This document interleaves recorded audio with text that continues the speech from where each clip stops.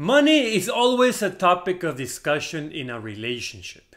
If only one person of the two has it, the other person feels jealous. If both have it, then a fight begins whether who is more powerful. If no one has it, it becomes the reason for fight after fight about the lack of it. In this video, I will briefly explain how to cope with money and relationships so you can follow my lead and last longer.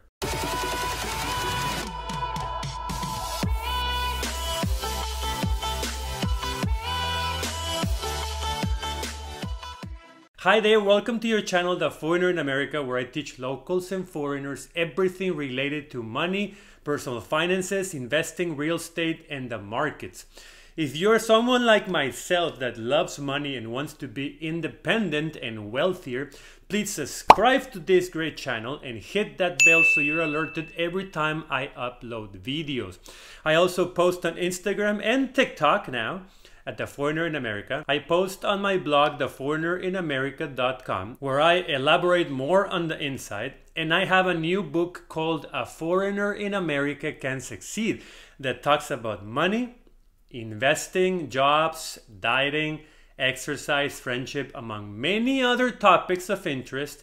And you can get it for the cost of a latte in the link below. When it comes to any relationship, especially the new ones, money is a taboo that has to be brought up to the table sooner or later. Yeah, it's uncomfortable, a pain in the ass, but it's something that needs to be addressed with your new partner if you want to last and be happier.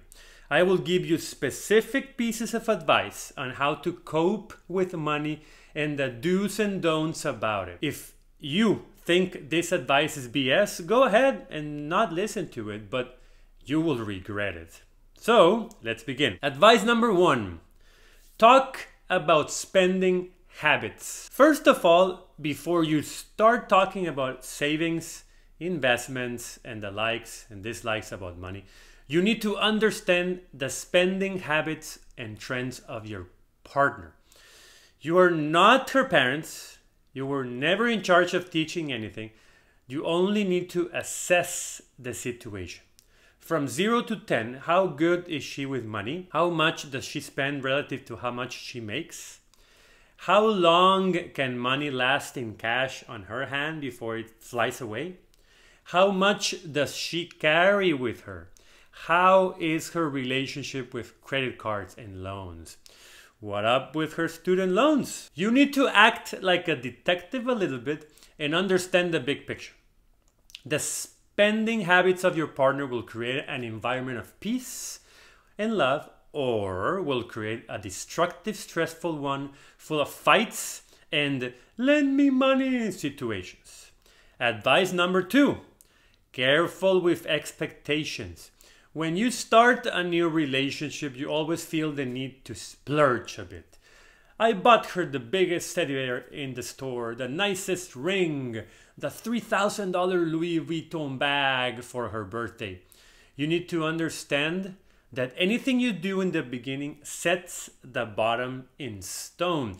If you give her a $3,000 bag for her birthday, that is the bottom. Unless your last name is Zuckerberg or Page, don't set such unrealistic bottoms. Get her a nice $200 Coach or Michael Kors bag and call it a day. Wait some time, years of time, before you upgrade into designer brands and make it where it is a very special, one-of-a-kind situation. Advice number 3, divide and conquer. I got this piece of advice from a guy I follow on YouTube called Patrick Bet-David, where he said something that stuck with me. He said that couples should have 3 accounts.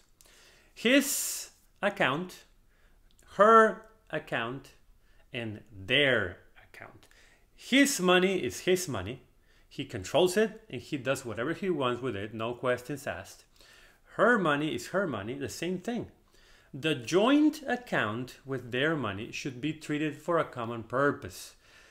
Maybe send a kid to college, pay for a vacation, buy a house, etc.